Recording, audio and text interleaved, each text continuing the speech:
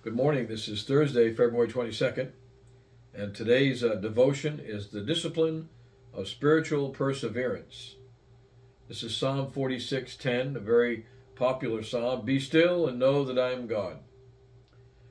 Perseverance is more than endurance. It is endurance combined with absolute assurance and certainty that what we are looking for is going to happen. Perseverance means more than just hanging on, which may be only exposing a fear of letting go. Perseverance is our supreme effort to refuse to believe that our hero is going to be conquered. Our greatest fear is not that we'll be damned, but that somehow Jesus Christ will be defeated. Also, our fear is that the very things our Lord stood for, love, justice, forgiveness, and kindness among men, will not win out in the end and will represent an unattainable goal for us.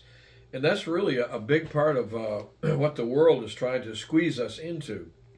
This fear of lack of love, or not love the way they want it, or an injustice when justice needs, and forgiveness and kindness. It's one of those things that the world is really squeezing Christians with, squeezing all of humanity. So we don't need to get caught up in that, because Jesus will overcome all of it, and he'll show us the truth of it. If this is the case, then there is a call for spiritual perseverance. A call not to hang on and do nothing, but to work deliberately, knowing with certainty that God will never be defeated. So no matter how much the world would try to persuade us that these things will not succeed, in God, they will succeed. If our hope seems to be experiencing disappointment right now, it simply means that they are being purified. Every hope or dream of the human mind will be fulfilled if it is noble and is of God. But one of the greatest stresses in life is the stress of waiting on God. He brings fulfillment because you have kept my command to persevere.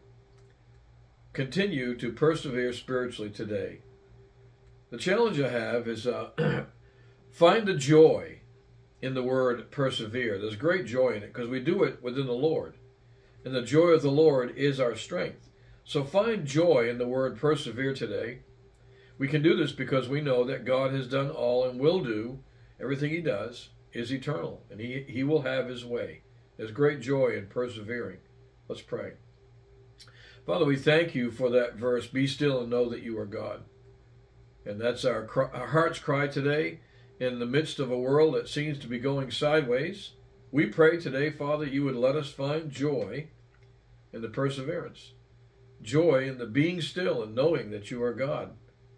So, Father, help us today to find that happiness and joy that comes from a secure heart and mind in you, knowing that you will indeed be our hero, that you already are our hero, that it's done. Jesus Christ said it is finished. Let us hang on to that and find the joy. And we pray this in Christ's name. Amen. God bless, and I'll see you tomorrow.